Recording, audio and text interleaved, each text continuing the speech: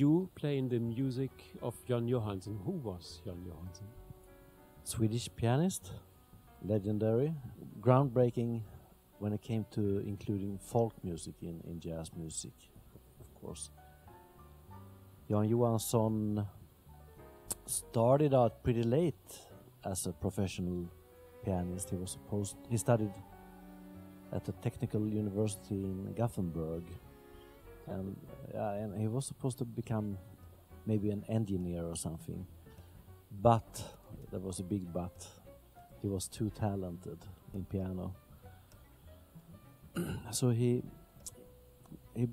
played, of course, all the time, you know, beside his schoolwork in different groups, and recorded with groups from Gothenburg. Eventually, he became a full-time jazz pianist, and for a while, even he moved to Copenhagen to play with Stan Getz and Oscar Pettiford at the famous Jazzhus Montmartre. And it was a long engagement with them. And Jan said, "This is the time I learned how to swing." And he was a composer as well, not just a piano player. He composed, but what he's most famous for is, of course, his renditions, his arrangements of Swedish folk music. But at the time, it was also a lot of jazz musicians and jazz critics who were thinking this was a bad idea. Bad idea? Yeah, because this was not real jazz. Okay.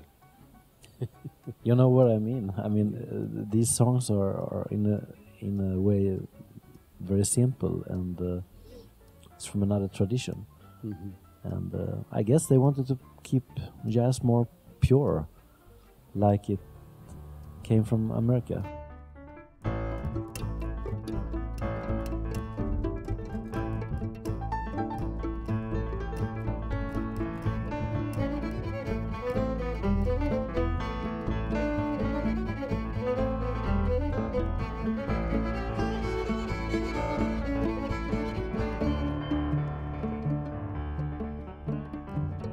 How is your connection to Swedish folk music? You recorded a beautiful CD. Yeah, well, I guess when I discovered jazz, I was 15 years old. I had played piano since I was 5, and at 15, I had a teacher I got a new teacher, and he loved jazz music, which he introduced to me.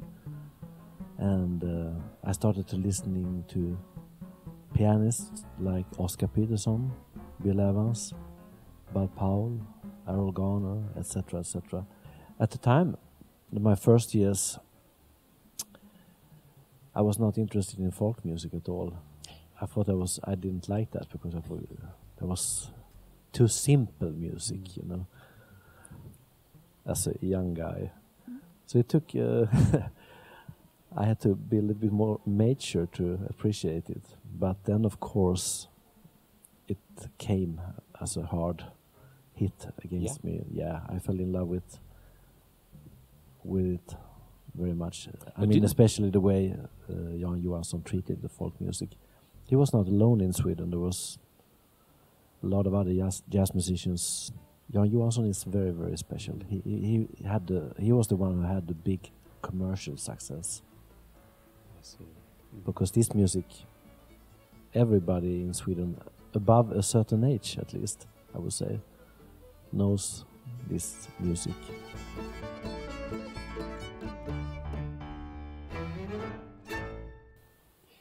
But didn't your mother sing your folk songs before you go to sleep? Maybe that's why I didn't like it. We sang folk music and Swedish songs in the school, of course, you know, and the music was around you. Was just that I didn't like it so much. I didn't really dislike it, but in my mind I wanted to become a jazz pianist. Like, I didn't want to sound like I came from Sweden. I wanted to sound like I came from New York, or even better from Harlem. But the first time I was in the States, I was touring 1995 with an American saxophonist called Bill Perkins. And this was with great jazz musicians from the States. And after 3 weeks, I never felt as Swedish. I felt so Swedish. And I wonder why. So when I came home, I started to, to do the inner search. And maybe try to realize that we have a heritage. All people have a heritage, and we should take care of that somehow and develop it. But sometimes you have to go across the bridge. Sometimes you have, exactly. To understand your side of the water.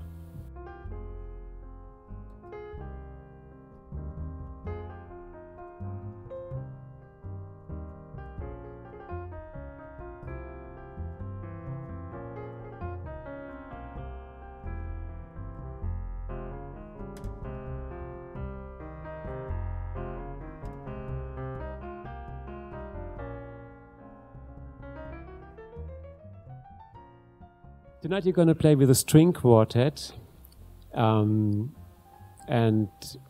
is it new for you to play with a string quartet? Not totally new, but it was definitely the first time on recording actually. And I did an album, a tribute to Duke Ellington album, with strings, but string quartet is more. It's tighter, it's different. It's very exciting. Because I had this idea, a vision to make a tribute to Jan Johansson for many years. But I didn't know how to do it. Because I wanted to keep his special way of the harmonies.